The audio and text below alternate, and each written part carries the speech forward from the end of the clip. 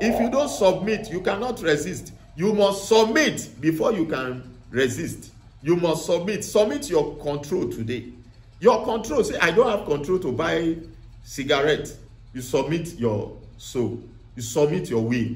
You say, I don't have control for myself. It's God that is controlling me. You submit yourself. Because there is somebody that is in charge of your body. I appreciate you for following this series on destiny and life.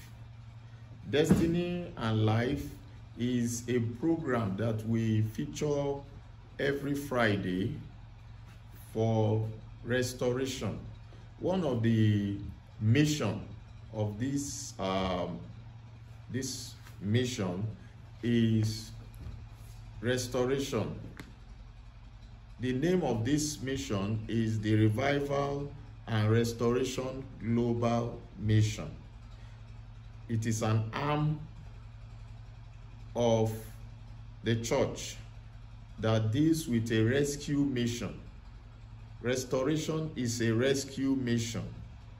We want to rescue the lost. We want men to be reconciled back to God. We want men to be restored back to their original position. And that's one of the ministry that is in this mission. And this Destiny and Life is under that ministry.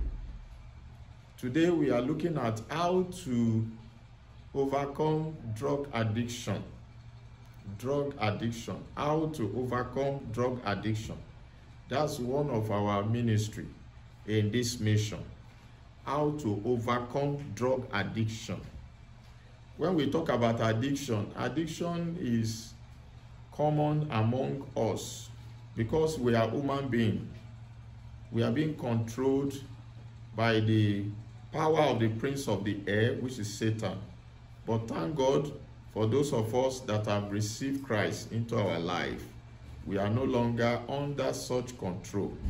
But even if we are not under such control, our flesh is still there. So we need to mortify the flesh, because that's what the Bible tells us, to mortify the flesh. Today we are looking at how to overcome drug addiction. There are a lot of addiction. Womanizing is addiction. Talkativeness is addiction. Misuse of drug, taking drugs, smoking marijuana is addiction. You know, anything you do and you are doing it, you don't have control over your spirit. You don't have control over yourself. You find out that your flesh is superseding your spirit. Your flesh is the one controlling. That thing is an addiction. You cannot stop it. You can't resist it. Some people are called sex mania. They cannot do without intercourse for a day, even if it is animal. That's an addiction. Addiction can occur in different forms. But today we are looking at drug addiction. Drug addiction. You are there, you are watching me today, you will overcome drug addiction in Jesus' name. Addiction can be addiction for drugs, and that's what we are looking for today. Drug addiction can be you are used to smoking Indian hemp, you smoke cocaine, you take alcohol excessively, you can't control yourself. You are into marijuana, you are into heroin. That's drug addiction. And then sometimes particular drugs in the pharmacy, you go there, you buy, you take codeine. The one that is reigning among the youth is the codeine. They take codeine. All those things are drug addiction. How do you overcome it? Because your body is the temple of the Holy Ghost. That's what the Bible says. The Bible tells us that our body is not our own. So God has put us as custodian to manage the body. God cannot come from heaven to manage it for you. And one of the ways to manage it is to check what goes into you. If you are smoking, you are destroying your lungs. You are destroying your liver. You are destroying your health. If you are there, you are always taking alcohol, you are destroying your body. You are exposed to diabetes. So you need to know that you can overcome drug addiction. You can. That's what we want to look at today. So if you are there, prepare your mind. You can overcome drug addiction. The first thing of all that I think you should do, and I've experienced it from people, is walking, is sincerity. Sincerity. I've met a man that is a drug addict, but he was sincere with himself. He told himself this thing is not good. He told people this thing is not good. I want to stop it. I don't like it. He was sincere with himself. Some people are not sincere. You meet them, why are you taking alcohol? Alcohol is good for the body. It makes you strong. It makes you healthy. And if you tell them this alcohol is not good, they oppose you. They are not sincere. They have forgotten that this alcohol can give you diabetes. It can destroy your liver. It can put you to danger. You take it excessively. That's drug addiction. Let me show you a verse in the Bible that will boost your faith and take you from the level where you are, the level of argument, to the level where you are sincere. In the book of Ephesians chapter 6, verse 24, we are going to read that verse, and I'm going to extend it to today's topic. Because many people are not sincere. That's why they are not able to come out of drug addiction. Sincerity is number one. In Ephesians chapter 6, verse 24, grace be with all them that love our Lord Jesus Christ in sincerity. Amen. When you are sincere, you will receive grace to overcome that drug addiction. What do we mean when we will say sincerity? It means you speak the truth to your mind, and your mind also echo the truth back to you. You tell yourself the truth. You speak the truth to people out there. Don't pretend. Many people are pretending, and that's why they remain in drug addiction. That's why they remain addicted to that drugs, because they are not sincere. You have to be able to come out with sincerity and say, this thing, I want to stop it. And I'm sincere. This thing is not good for my body. I'm sincere. It's damaging my liver. It's damaging my health. It's causing diabetes. It's causing this. That's sincerity. That's number one. Number two, self-determination. No matter how you want to do it, if you don't have self-determination, you cannot make it. You have to be determined. When we say self-determination, there are two components that makes up self-determination. One is consistency, the other one is perseverance. Consistency is that you become consistent in doing things that will make you avoid taking the drugs. Then perseverance is, it might happen that you fall, maybe by mistake. Maybe by mistake, you were not equipped with enough word of God that day, and you fall. Don't give back. Don't say, I've fallen, that's the end. You start to weep. No. You have to remember the word of God that tells us that even if we sin, we have an advocate, which is Jesus. I'm not saying sin, no, but even if it happens along the line, from experience, there are some people that are taking drugs, at the time when they are self-determined, the flesh does not want. The day they didn't read enough Bible, they fall. And then the flesh say, hey, you are fall. The devil say, hey, you are fall. Because the work of the devil is to accuse you. The devil is an accuser of brethren. That's what the Bible tells us. In the book of Revelation chapter 12 verse 10. He accuses you day and night. So he will accuse you and make you feel guilty. And make you feel there's no hope. There's hope. You have to persevere. So the two components of self-determination, consistency and perseverance. You persevere and say, no, I'm going to make it.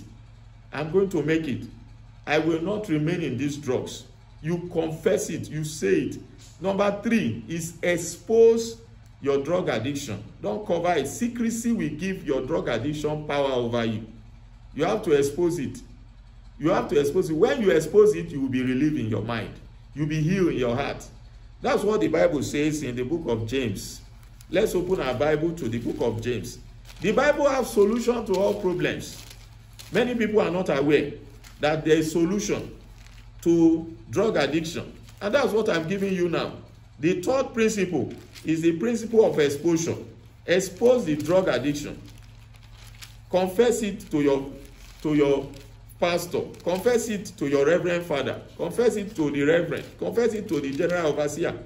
Confess it to the brethren. Even if they laugh at you, that's their own. You have confessed it. You will have freedom in your spirit. You will have relief in your spirit. There is need for you to expose drug addiction. If you are engaged in marijuana, so I take marijuana. I'm not happy about it. As you expose it, you are relieving your heart. Oh, I take alcohol. I'm not happy about it, and I know God will do it. I am determined. Yes. In James chapter 5, verse 16, confess your fault one to another and pray one to another that ye may be healed. You can be healed from drug addiction when you confess it, when you say it to people. You say it to your pastor, you say it to your mama, you say it to your papa, you say it to your priest, whoever that is in charge of your soul. When you confess it, you see yourself being relieved. You say it to fellow brethren, you see yourself being healed. Healing is coming for somebody. Healing, I say healing is coming for you in Jesus' name. When you expose it, then you can be able to submit. There's what we call submission of your soul. Submission of your willpower. Every human being has a willpower. We have a willpower because God gave us ability to choose. We are not robots. You are a free moral agent. You can choose whatever you like, but choose what is right. Choose life so that you may live.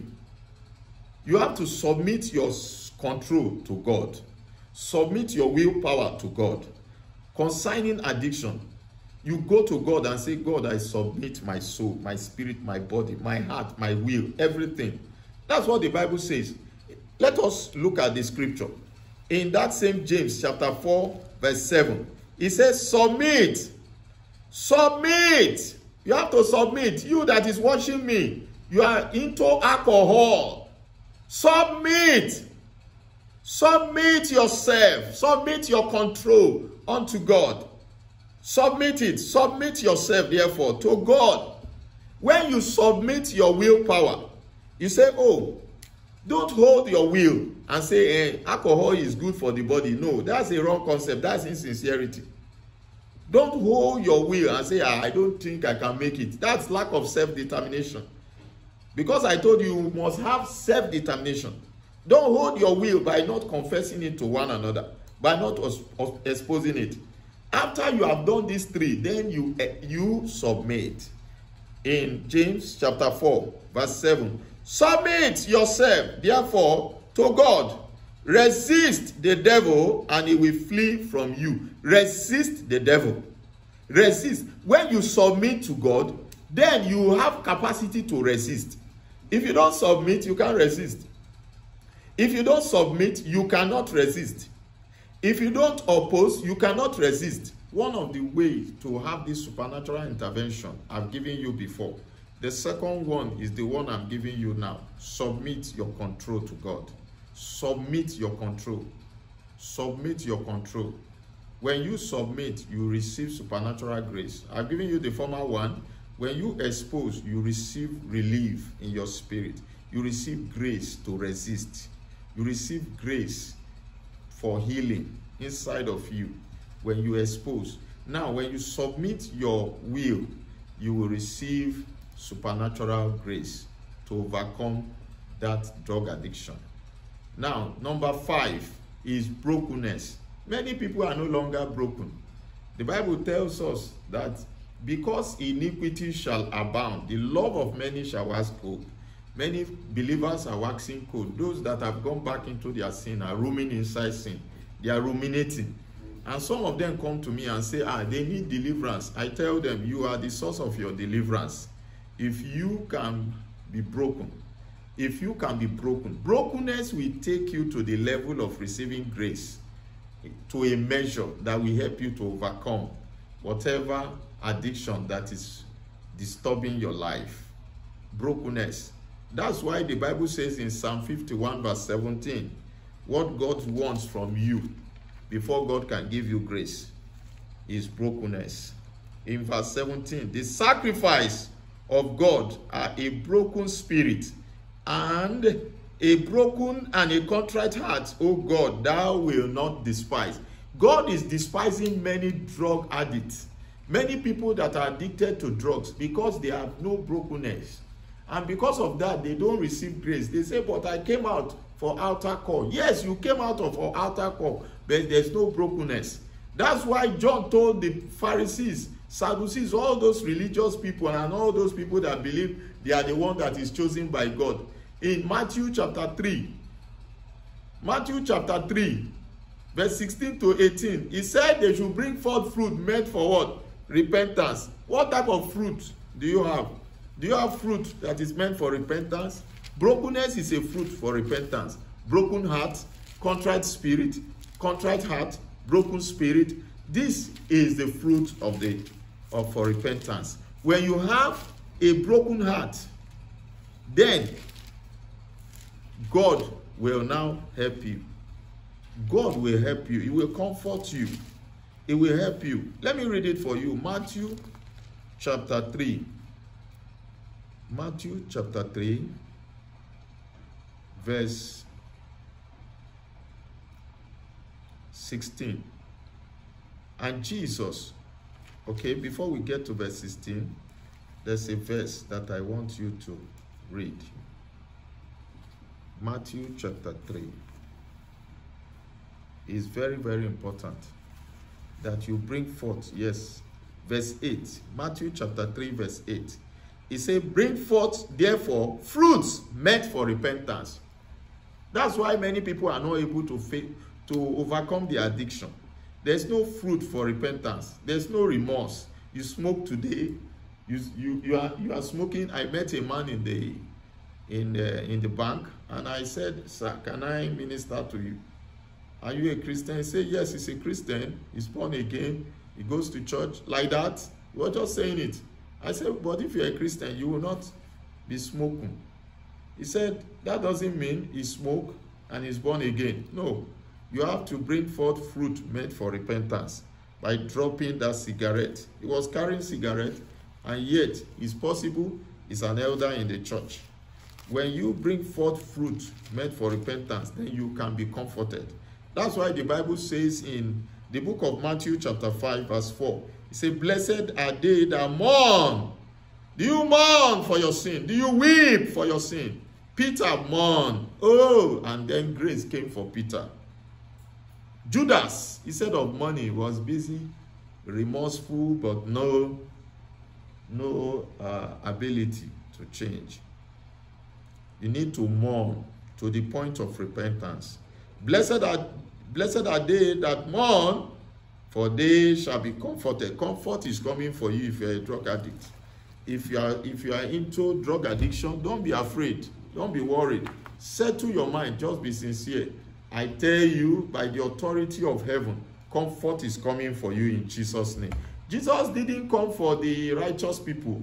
In fact, Jesus came for those drug addicts. He came for those that people have looked at you and said, can this person repent? Is it possible for this person to be born again? Jesus will set you free today. That is, we have looked at number 5, brokenness. Having seen brokenness, we go to the next stage.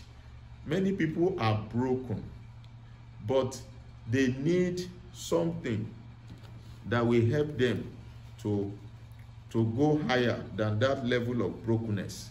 Because if you are broken and God gives you grace, that grace, for it to be sustained, for that grace to be sustained, you need to renew your heart. You need to constantly renew your heart. Do you renew your heart? What do you renew your heart with? You have self-determination. You have exposed your drug addiction. You have broken heart. You have submit your control to God. You are sincere with yourself. But that will be limited if you don't renew your heart. The heart is the battlefield of a man. If your heart is not constantly renewed with the word of God, you will find it difficult to overcome drug addiction. Let us go straight to the Bible. Romans chapter 12. Romans chapter 12, verse 1 and 2. It says in Romans chapter 12, verse 1 and 2, that I beseech you, therefore, brethren, by the mercy of God, that ye present your bodies a living sacrifice, holy, acceptable unto God, which is your reasonable service. And be not conformed to this world, but be ye transformed by the renewing of your mind, that ye may prove that is that good and acceptable and perfect will of God. Be not what? Conformed to this world, but be transformed by the renewing of your mind. The renewing of your mind is what will sustain your transformation. It is what will sustain your ability to continue to overcome drug addiction. It's what will sustain the ability to continue to overcome that alcohol that you are taking, that is messing up your life. When you continue to renew yourself with the word of God, begin to pick verses that will help you. When you find yourself becoming weak, you are tempted to take a little of that heroin or cocaine. Remember the word of God. Remember the word of God. The word of God that you will remember is the one you have used over and over to renew your mind. For example, let's say you renew yourself with the book of James chapter 4 verse 7. You will say, resist the devil, he will flee away from you. Submit yourself unto God. Resist the devil. You will say, I resist the devil. The Lord said that you resist the devil. I resist you, alcohol. I resist you, marijuana. I resist you, codeine. I resist you, heroin. I resist you, tobacco. I resist you, cigarette. I resist you. All the when you are resisting, you are speaking. As you are speaking the word, he said, confession is made unto salvation. You are renewing your mind. As you are speaking the word, you are renewing your mind. You are gaining more grace, more energy, more power to overcome that drug addiction. Because drug addiction is a very stubborn thing. And you need to renew your mind daily. God requires us to live a consistent Christian life. The same thing with overcoming drug addiction. You need to live a consistent renewing mindset. Your mindset should be renewed and renewed with verses. When it appears as if you want to be weak, you remember the word of God in 1 John chapter 3 verse 8, that he that commits sin is of the devil. For the devil sinned from the beginning of the world. Because of this, the Son of Man was manifested to destroy the works of the devil. You now remember the works, addiction is a work of the devil. Jesus has destroyed it for me. I cannot continue in sin. I am free. You begin to say it. When you say it, you are renewing your mind. If you do all these things and you don't change your friends, you may not be able to make it. Number 6, you need to change your friends. What kind of friends are you keeping? The Bible tells us in 1 Corinthians chapter 15 verse 33 that evil communication corrupts good manner. What good manner friend do you have? Keep to that. What type of friend do you follow? When you follow friend that takes you to club and you smoke, you drink, and then you humanize, and then you are now saying, I want to overcome drug addiction, and you have submit your heart to Christ, you have submit your soul to God, and then you are renewing yourself in the word of God. You have exposed yourself to the pastors and to the members, and then you have self-determination, and yet you still keep those friends. No. You need to remove some of those friends. Delete their numbers from your phone, especially those ones that are difficult to change. Those ones that there are some that will want to make you to continue to remain. If you are smoking Igbo, which we call marijuana, you are smoking it, and you have a friend that is smoking marijuana, he will not want you to be free. He will want to come and call you and say, let us go and buy marijuana and smoke. Go and beg. Go and steal to smoke. So you need to cut off those type of friends. You need to change friends. You need to begin to look for better friends. Evil communication corrupts good manner. Evil communication corrupts good manner. I'm saying it as a servant of God under this mission to tell you that you need to change your friends for you to sustain your overcoming ability, your overcoming power, overcoming grace over drug addiction. Then number 7, you need retreat. When we say retreat, not general retreat, not a retreat like general retreat. You need retreat, personal word, retreat. Bible tells us, they that wait upon the Lord shall renew their strength. Shall renew their strength. Isaiah chapter 40 verse 31. They that wait upon the Lord shall renew their strength. They shall mount up with wings as eagle. They shall run, they shall not be weary. They shall walk, they shall not faint. Why are people fainting? After they say, I have forsake this drug, they will go back to it. Because they don't have personal retreat. They don't have time for personal retreat. There are times you fast, you pray. You can also join Christian organization that are organizing camp meeting. By the time you go, but spend personal time for your prayer. By the time you go and come, you see your life is transformed more and more. That's number 7. Number 8 is what we call walking in the Spirit. You need to walk in the Spirit. The Bible says, walk in the Spirit in Galatians chapter 5 verse 16, and you will not fulfill the desires of the flesh. Smoking is a desire of the flesh.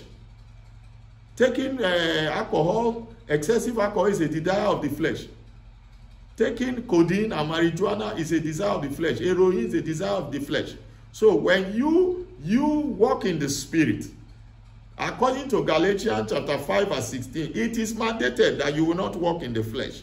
So you must continue to walk in the Spirit. Walking in the Spirit is listening to the Holy Spirit. Do not grieve the Holy Spirit. Walk in line with the Holy Spirit. That's walking in the Spirit. Then number 9, you need to fight a good fight of faith. Paul said, I fought a good fight of faith. There is battle between good and bad. There's battle between drug addiction and overcoming drug addiction. So you battle it. You fight a good fight of faith. Number 10, you need to fight a good warfare for your personal prophecy. Most of the people that you see that they find themselves in drug addiction are the ones that their personal prophecy has been threatened. For example, let me give you a vivid example. Let's say God has made you that you will be a governor of a state. What the devil does is to manipulate something that you will like. For example, he can manipulate, you will like marijuana. Every time you are smoking, you see yourself smoking. The thing will be so interesting to you because they want to tamper with that personal prophecy. So you need to fight the battle. Joseph fought his own. He overcome immorality. He fought his own. Potiphar's wife wanted to tempt her. She said, no, I cannot do this against my God and my master. And he overcame. Daniel fought his own. He stood by the God of Hebrew, and God overcome for him. Shadrach, Meshach, and Abednego, they fought their own. Paul fought his own. Paul said, I fought a good fight of faith. So you need to fight for your personal prophecy. And that's what Paul told Timothy in the book of 1 Timothy chapter 1 verse 18, that he fight a good warfare for his personal prophecy. God bless you. God will give you grace. I pray for you that is into drug addiction. If you are there, you are into drug addiction, you have not given your life to Christ, you have opportunity right now. I want you to confess. I'm going to pray for you. I want you to confess that sin. And you say after me, Lord Jesus, I'm sorry. I have sinned against your temple. I repent. I turn away from it. I confess my sin. Wash me with the blood of Jesus. I'm going to pray for you right now. Father, thank you for those that are repenting, those that are surrendering their life to you as they do, Lord. That alcohol in that life, I cancel it in Jesus' name. That marijuana, from today, I bind you, bind your power, and I command you, go in Jesus' name. Be free, be free, be free. In Jesus' name I pray. God bless you.